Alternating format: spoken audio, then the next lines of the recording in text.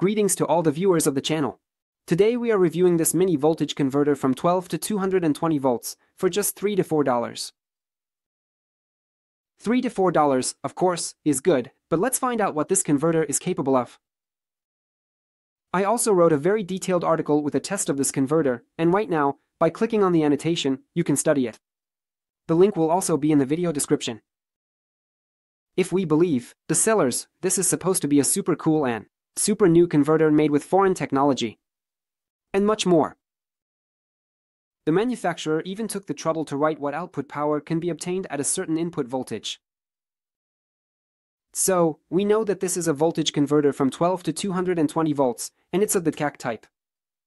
We also know that the converter can operate within a range. Voltage from 3 to 14 volts.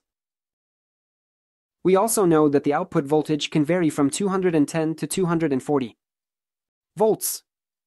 And then I didn't understand what the manufacturer writes, something about a new generation of inverters. In general, the link will be in the description, you can check it out. Essentially, it's a very typical two-stroke self-oscillating pulse converter. It doesn't have a proper generator, and the operating frequency will depend on the inductance of the primary winding and the capacitance of the capacitor, which is connected in parallel to this winding. Together, they form a parallel resonant circuit. In other words, it's a resonant converter. The circuit is built on the basis of NPN bipolar transistors. A capacitor is connected in series with the secondary winding at the output to limit the maximum current in case of a short circuit, otherwise, the transistors will burn out. In other words, it's a primitive short circuit protection. A small choke is installed on the power supply. Each transistor is equipped with its own base resistor. The output voltage is not stabilized, and it can fluctuate within a wider range than specified by the manufacturer. The circuit has no protections, except for the output coupling capacitor. There is also high-frequency voltage at the output. So I recommend connecting only passive loads to this device, although some active ones might work too. Don't even think about connecting any AC motors to this board, it won't work. Let's initially take a look at the printed circuit board. At first glance, it feels like the board has been through gladiator battles, then survived into the 20th century and sank with the Titanic, and somehow the Chinese managed to restore and sell it. And, by the way, that's quite a possible scenario. It's the Chinese, they can do anything. But seriously, the board is just poorly made. Although for a couple of bucks, I wouldn't even bother etching a board. But look at the Chinese, they assembled a whole inverter. First of all, let's measure the output voltage at 12 and 14 volts input.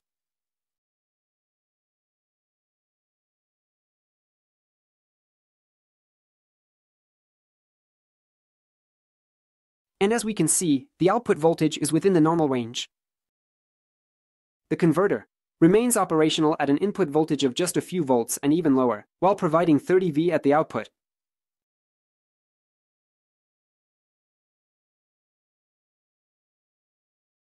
And this is the no-load current at an input voltage of 14 V.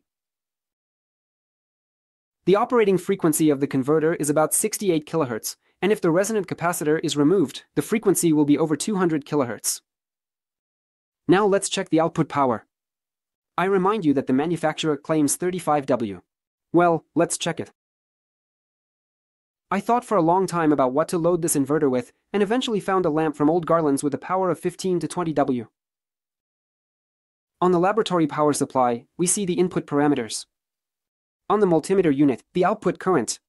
The Mastige multimeter shows the output voltage under load. The input current at a voltage of 12 volts is about an amp. The output current is 56 milliamperes at a voltage of 160 volts. This proves that the inverter cannot provide the claimed power. In reality, the power is about 4 times lower. As a result, we find that this board consumes 18 W from the power source and delivers only 9. Hence, the efficiency is about 50%. It makes sense, as the efficiency of such circuits cannot exceed 60%. The short circuit current is limited by the output coupling capacitor. In other words, this inverter is not afraid of short circuits at the output. Just out of curiosity, let's try to charge a mobile phone from this converter using the phone's original charger.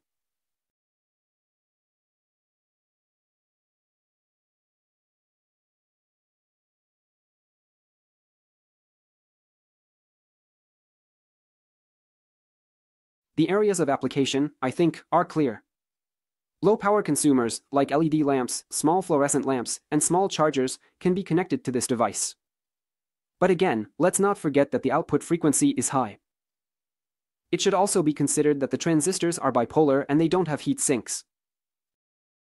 In my opinion, this inverter isn't worth the money. You can assemble one from scrap in a minute, although for many, it's easier to buy. With that, I conclude the review. Friends, don't forget to keep an eye on the videos, as we have a lot of interesting reviews coming up. And, of course, leave feedback on which products you'd like me to test. That's all for now. See you next time. Bye.